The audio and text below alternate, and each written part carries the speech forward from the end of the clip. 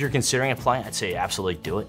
I don't know what came over me and just decided to go for it. What I realized at the time was the only way to ensure that I don't get in is to not apply. For 5 years, I kind of became obsessed with, checking in on the program, seeing the types of students they were admitting, and finally had the courage to apply, and I was lucky enough to get in. I think a lot of people would say, like, going to MIT, it's kind of intimidating before you get there. And then coming to a community where I was like, wow, I really belong.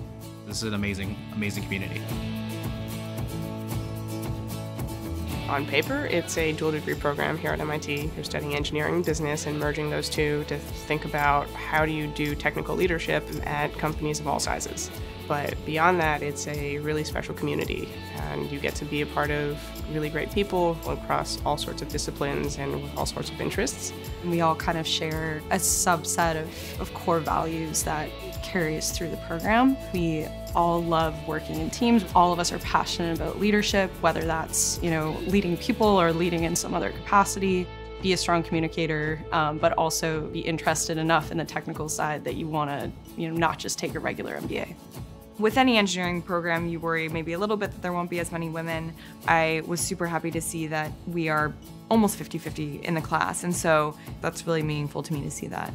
The whole community has been extremely supportive of us internationals. I've never felt that I'm not part of the community. The LGO put their money where their mouth is. They said, we want to focus on DEI, and as a result, I came to the class, and other people came to the class, but not only that, they were fully supported as a result. When you not only support financial needs, but also support cultural needs, I do think that helped a lot.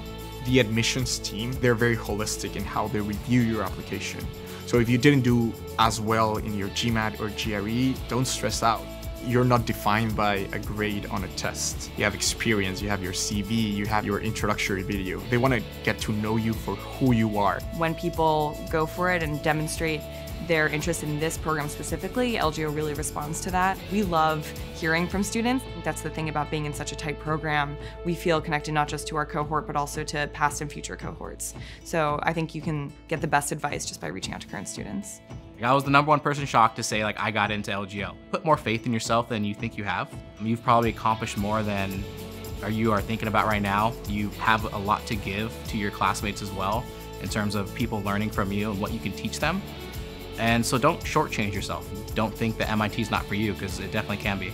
I really am a big believer that you can accomplish what you set out to do, through hard work and getting out there. Take the leap, definitely do it. You belong here. I'm kind of forever grateful that I was chosen to be in this class.